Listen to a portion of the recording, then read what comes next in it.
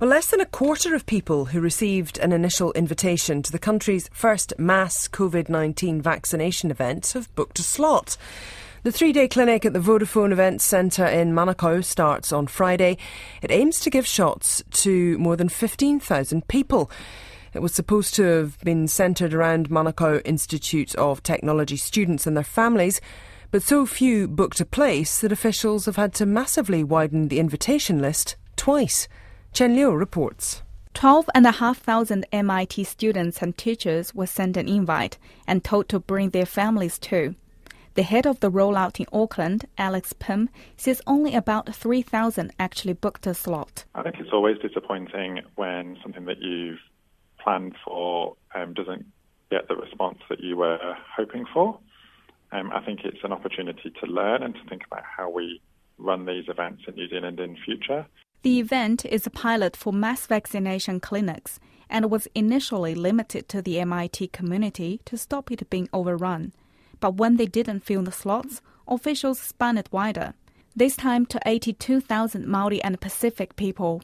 That still wasn't enough to fill the slots, and the invitations were widened again this weekend to a total of 140,000 people before the slots were finally filled. I think it is concerning when we're not able to attract people to accept their vaccination appointments. I think it gives us an opportunity to think about how we can do better in the future to encourage people to come forward and protect themselves, their whānau and their community from COVID-19. A general practitioner in South Auckland, Api Tarimaitonga, says the mass rollout is a great initiative, but it lacks Māori and Pacifica input.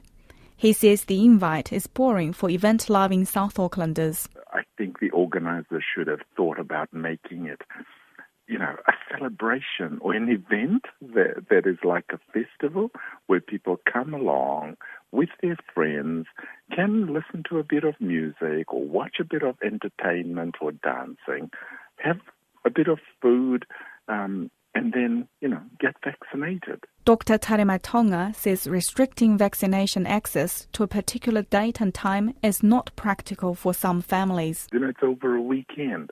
They'll have to take kids to rugby. There's only one car in the family.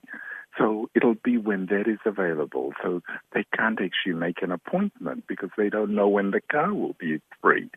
So we need to make it available for people to be able to walk in. Api Tarimaitonga also says general practices should be supported to be able to give the vaccine, as many people wouldn't be willing to get it anywhere else.